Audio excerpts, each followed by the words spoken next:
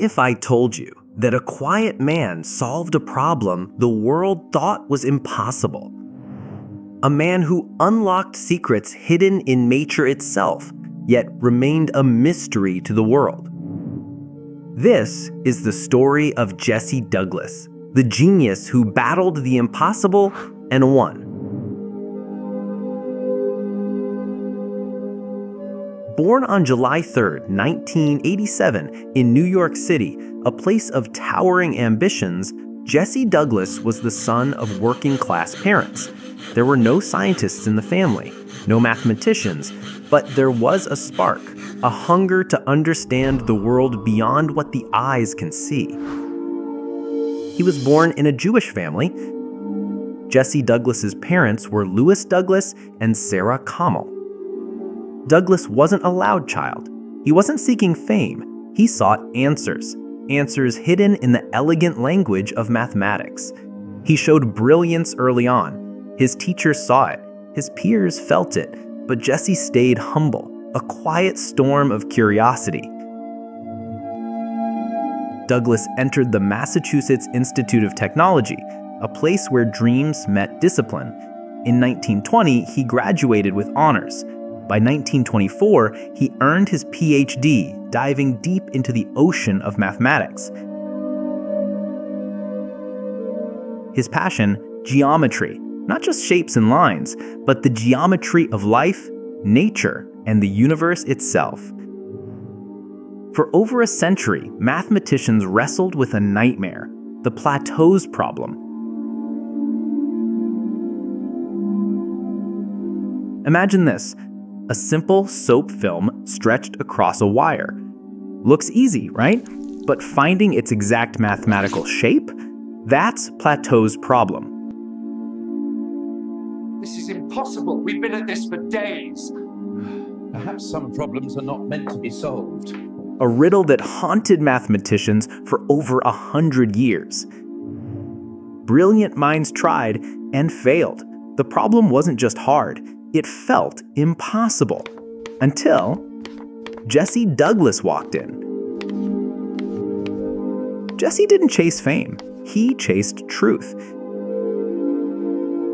And in 1931, he cracked it, presenting a groundbreaking solution that stunned the mathematical world, a combination of genius, geometry, and pure grit. His secret?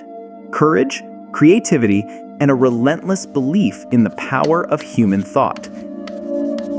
Jesse Douglas made significant contributions to geometry, variational calculus, and minimal surfaces, most notably solving the Plateau's problem, a geometric challenge concerning minimal surfaces, for which he was awarded a Fields Medal in 1936. Jesse Douglas became the first ever Fields Medalist, the most prestigious award in mathematics, the Nobel Prize for mathematicians. He didn't just win it, he earned it. His work helped advance our understanding of soap bubble geometry and related mathematical concepts. Douglas wasn't chasing medals, he was chasing truth. His work opened doors to modern physics, material science, and even computer graphics, fields that touch our daily lives, from architecture to AI. Jesse Douglas, the mathematician, married Jessie Naylor in 1940 and had one son named Louis Philip Douglas. The marriage ended in divorce in 1950. Douglas spent decades teaching at MIT, shaping minds, mentoring future mathematicians. He wasn't just a genius, he was a guide, a mentor, a quiet architect of future brilliance. You may wonder, what does a math genius from the 1930s have to do with today? Everything. Jesse's work on minimal surfaces laid the foundation for modern engineering designs, computer graphics and simulations, material science, and even medical imaging, the shapes that hold skyscrapers, the graphics behind blockbuster films, the simulations that save lives, all echo the mathematics Jesse Douglas once dreamed of. Jesse Douglas passed away on October 7, 1965, in Manhattan, New York, at the age of 68.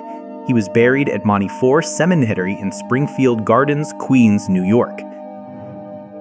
No grand headlines, no roaring tributes, just a silent goodbye from a man who gave the world more than it ever realized. But sometimes the loudest legacies are the quietest ones. The world may forget names, but it never forgets the change they bring. Jesse Douglas taught us that curiosity, when mixed with persistence, can solve the impossible. For every young mind wondering if their ideas matter, Jesse Douglas is the answer. His story isn't just about math, it's about the power of quiet genius that changes the world forever. Thanks for being with Awards. Subscribe to know more about international award winners and unsung heroes behind peace, science, and humanity.